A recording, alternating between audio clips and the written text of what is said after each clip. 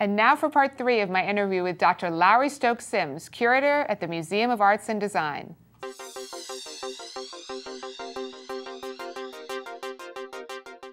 I want to get back to your career path, because when you left the Metropolitan Museum, you made a comment in prior interviews saying people thought you were insane. You went to the Studio Museum in Harlem. Why did you make that decision?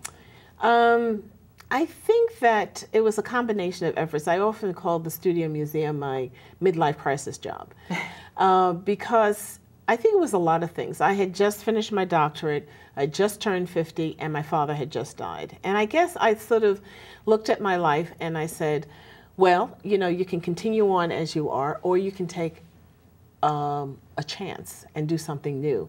And I think I really realized I needed to shake up my life, because working at the Met was very familiar, very smooth. It was very gratifying. I mean, I had fought through all the things that I believed in. I saw everything moving into the system so that it was really changing. And I think I needed a new challenge. And I think the Studio Museum was just too irresistible. If it had been another museum, I don't know if I would have What left the Met for that. attracted you to the Studio Museum? The Studio Museum, with its focus on the sort of global creativity of Black people, had always been an important institution in my life. Working at the Met was terrific. But, you know, in the early days of the 70s, when, you know, the art world wasn't that diverse, the Studio Museum was the place where I could go and I could meet my peers who were artists, who were curators, who were directors, who were administrators, and even dealers, you know. And so it was like Harlem was like sort of like the Mecca. My mother had grown up in Harlem. She had ambivalent feelings about Harlem. Everybody had ambivalent feelings about Harlem. When the offer to direct the Studio Museum came in late 99, 2000, Harlem was on the cusp of just bursting out. And I felt that this was a terrific moment to bring all the things that I had learned to the museum, to the studio, which had, you know, sort of become very habitual. And I've been in institutions long enough to know that you have to shake them up ever so often. You have to look at your original mission and revise it ever so often. And the studio had just turned 30, and this was like a good moment to sort of look at what it was and what it should be in the future. It also gave me an opportunity at my advanced age to work with younger people. And I really felt, I really have very strong feelings about generational shift and change and paving the way for the young and turning it over to them so you can retire and sit on the beach, you know, in that sense. And I knew that Black institutions tended to be very patriarchal, matriarchal, and people hang on forever. And I had an opportunity to work with Thelma Golden and Sandra Let's talk Jackson. about Thelma Golden, because that was your first hire when you went to the museum. Was that your way of trying to shake up the organization? I think so too. I mean, when I knew that the position was open, I had thought that the museum would hire her, you know, in a sense. And I think that what the search committee saw was that we really brought a set of very complementary skills to the museum at that moment. And when I went in, it was understood that I was only going to stay a set amount of time.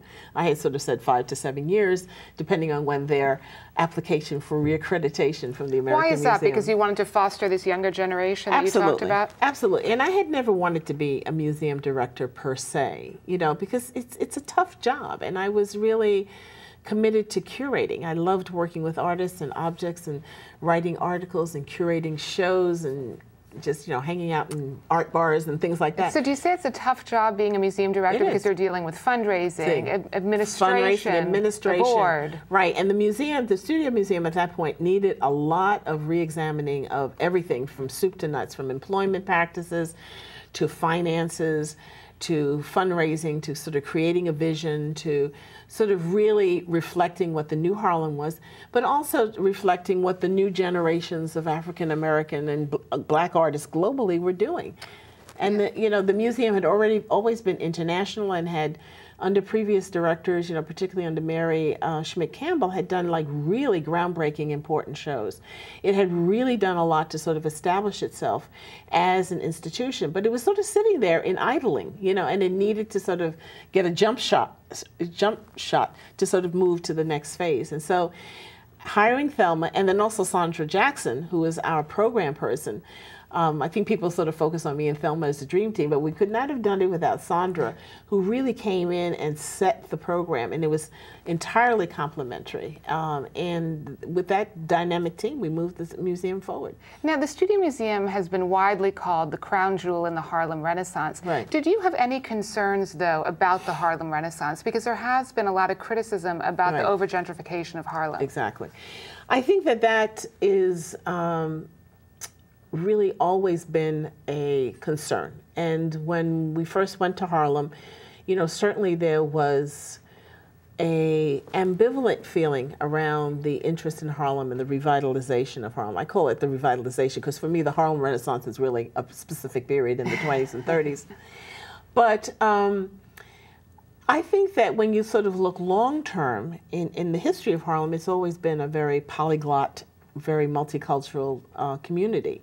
One of my friends, Sandy Starkman, who is a designer, I met him early on in my tenure at the Studio Museum, and he bought a house on the south side of Mount Morris Park on 120th Street that used to belong to the Sulzberger family and of the New York Times. So, you know, it sort of reminds you that, you know, Harlem was a Dutch town, and it was connected to downtown by Broadway, which was an Indian trail, and they were two separate entities until, you know, the city filled in the interim. And that a lot of the reason why you have such magnificent architecture in Harlem is that at the end of the 19th and the beginning of the 20th century, they were building these apartment houses for more affluent people. And then, you know, the politics of real estate and the dynamics of the demographics of the city changed. And, you know, for nefarious and less nefarious reasons, you know, that you had, you know, blockbusting and all that type of thing. And it sort of turned over and became very African American. But it's always had a very strong black community since the beginning of the 20th century that stayed there through all the trials and tribulations the community had with drugs and crime, and particularly after World War II through the 1980s. Now you're at the Museum of Arts and Design as a curator. What attracted you to that institution? Well, I think I was attracted to it because I was intrigued by the way the museum was refitting itself and repositioning itself in the art world around the dialogue between concept and technique. And very often those are split into what we call art and crafts. And in my sort of simple-minded way, I always felt that great art had great craftsmanship, so I didn't see what the issue was.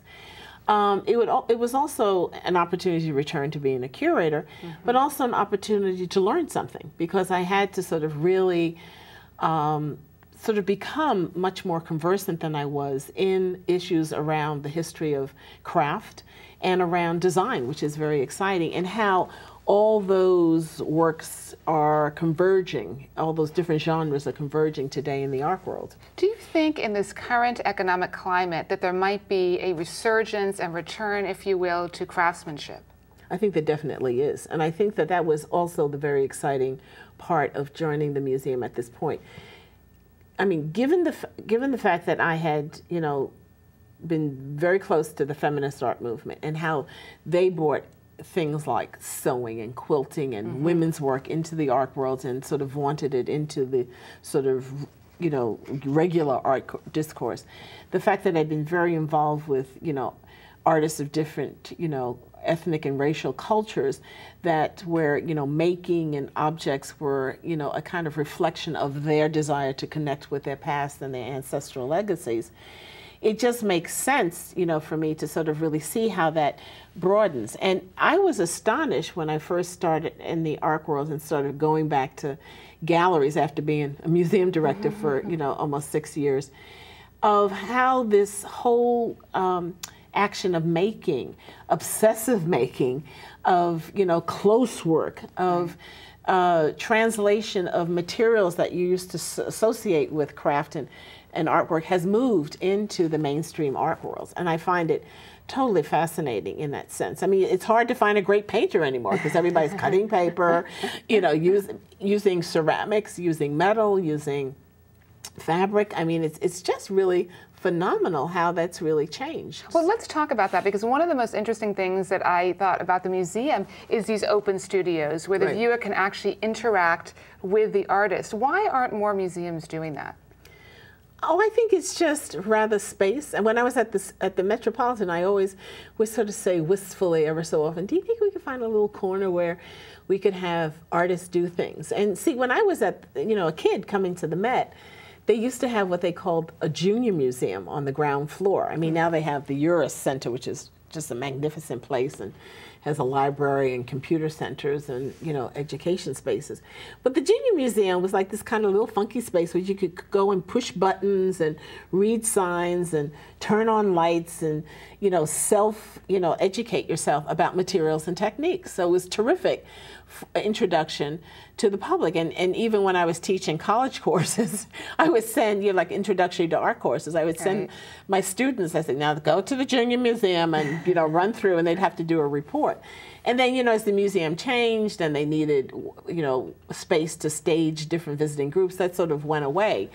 So, but I guess that really sold me on this whole idea that people like to sort of know about the techniques that they have, and that, unless you took art courses like I did in high school, you don't have a sense of what goes into a painting or a ceramic vase or something like that.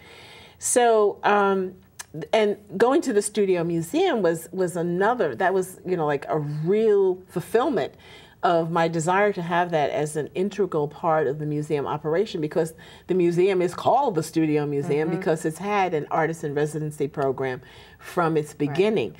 What I had to do with that program was to take it off the office floor and the Monday through Friday a 9-to-5 schedule, give them their own studios where the artists could come and go, where they could have writers and gallerists in, and integrate them into the education programming so that, they could both work and, have the solitude and quiet to work, but at the same time interact with the public. The great thing about MAD is that, you go to the 6th floor, and we're very proud that, our education department is not on the ground floor.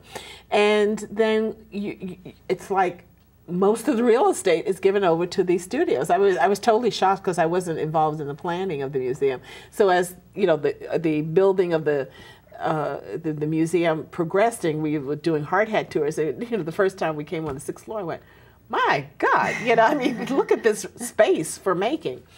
So and it's an enormously popular part of the museum's operation with the public, because they can get up, they can watch an artist do something, they can talk to them, it breaks down the barriers. It's a real visceral feeling, obviously. Absolutely.